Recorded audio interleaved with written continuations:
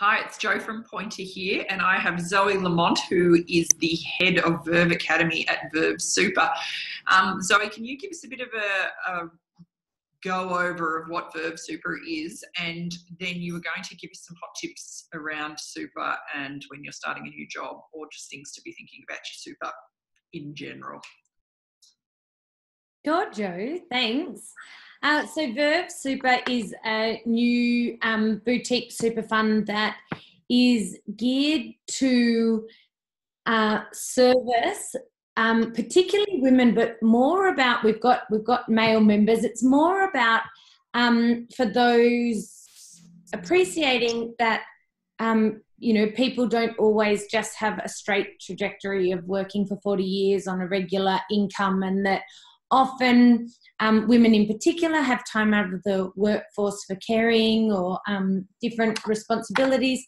And so therefore we might go back and work part-time or do contract work or have periods where we're self-employed. And this all impacts your retirement savings. And so Verve is really set up to our fee structures, so we don't charge fees on balances less than $1,000, and we don't charge fees when you're on parental leave, and we have ethical investment choices and free financial education. So everything is geared to closing the retirement savings gap and making sure those that do have time out of the workforce or that are self-employed or working on contract work aren't left in a vulnerable position long-term when they reach retirement. Yeah, awesome. And so you touched on it briefly there, but like there's some things for people, especially who, people that are working remotely, who are working as a contractor or doing piecework, or that you're not signing on for a long-term role. You've got some things to point out about that are really important to keep in the back of your mind with your super when you're working in that sort of way. Yeah, sure.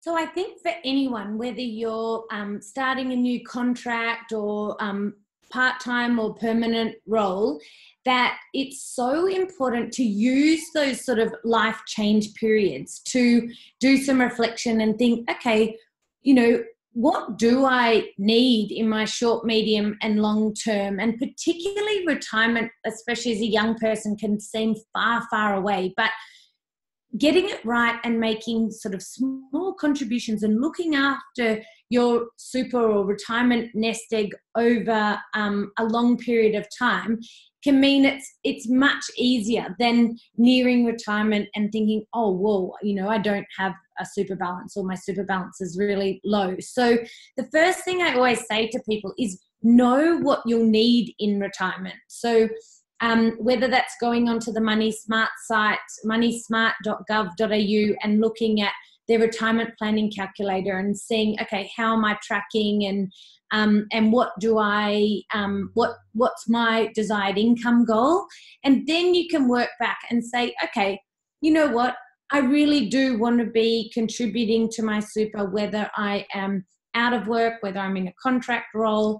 And then it comes back to first of all finding the right fund that suits you and your experience and your the way you earn money and what you want to achieve going forward, setting up your contributions properly, obviously. And especially if you're a contract worker and, when you're starting a new job, making sure that your employer is contributing your super. Like, it's surprising the facts that people just think, oh yeah, that'll be looked after. But when they actually look into their super fund, they're not being made as regularly as they should be. Or so to consciously go in once you've told your employer about the fund that you want your super put in, and making sure that those contributions are being made in line with your contract. And if you're on a contract, making sure that super is included in that. Then obviously making the most of different tax benefits. So you can at the moment make concessional contributions of up to $25,000 a year.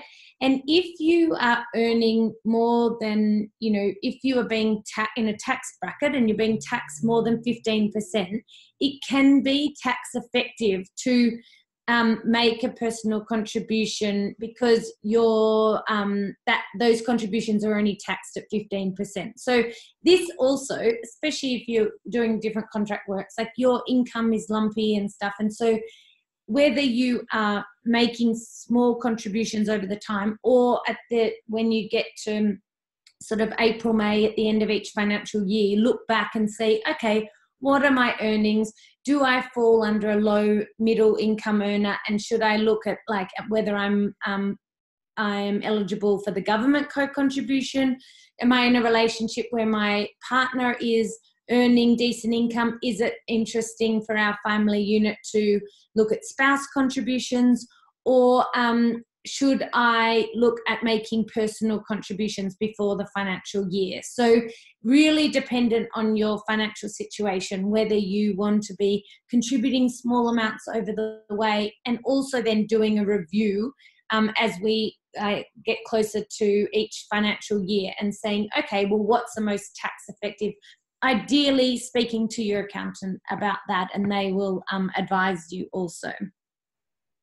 So they're my tips. So know what you want in retirement, choose the right fund, and make sure your contributions from your employer and from yourself are set up properly, and then being aware of the different tax benefits. And on the ATO website, under a section Grow My Super, there's some really good, easy to understand resources. And on the moneysmart.gov.au website, there's some really good retirement planning calculators. And also on the vervesuper.com.au website, we've got free financial education modules. And so you can also look at that to help with goal setting and cash flow management and tips for supercharging your super. So good luck. That's awesome. Thanks, Zoe.